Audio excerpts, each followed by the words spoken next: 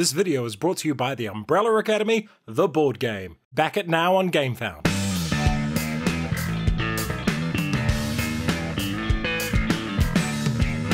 Kia ora koutou and welcome to Santa Monica in about 3 minutes. It has no solo mode. It's a game for 2 to 4 players, playing time is short, and it's a pretty simple game. You are trying to build the most pleasant beachfront in Southern California. Can you build attractions on the boardwalk, utilize the beachfront, and keep all those tourists and locals happy and entertained? The game ends once one player has placed their 14th card. Finish the round off, move some meeples, and then score. The winner is the player with the most points, and you get these from the objective card, moving meeples, placing cards, and money. Drafting. Each turn you will draft at least one card from the display. Tile placement. Cards are then placed onto your player board. Set collection. Many scoring opportunities are based off collecting cards with the same icons. Player turn. Choose one of the 3 objective cards to play with in the game. Put the others away. Then grab the 4 double-sided power tiles. Randomly pick 2 to play with. Each player gets one of the 6 starting buildings, and each has starting resources and a scoring power. On your turn, you will draft 1 card. Normally this must be from the front 4 cards only. Take the card, slide the top one down, and replace it. Alternatively,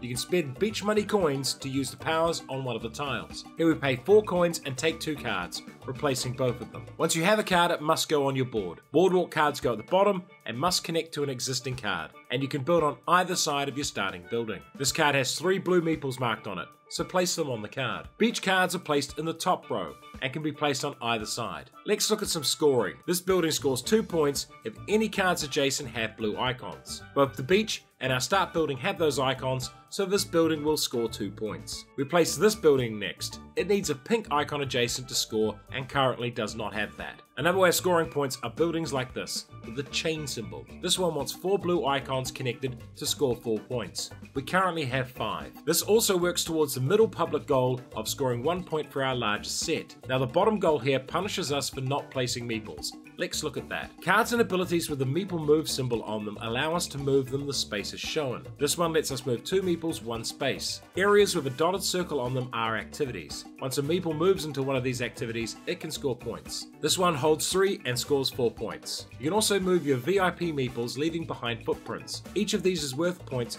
based on your starting board.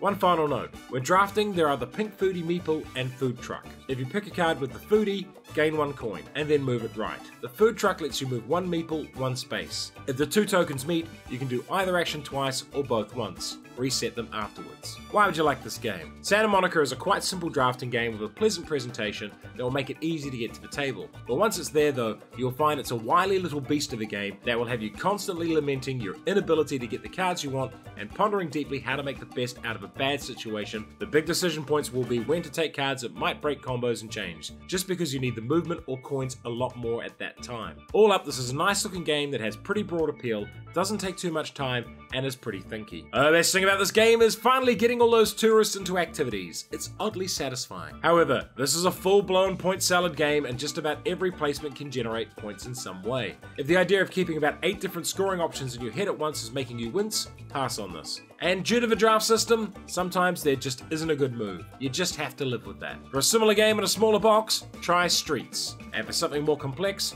try Suburbia. Santa Monica. And now I have Everclear stuck in my head. And if you enjoyed this video, hit the notification button, like, share, and subscribe to the channel.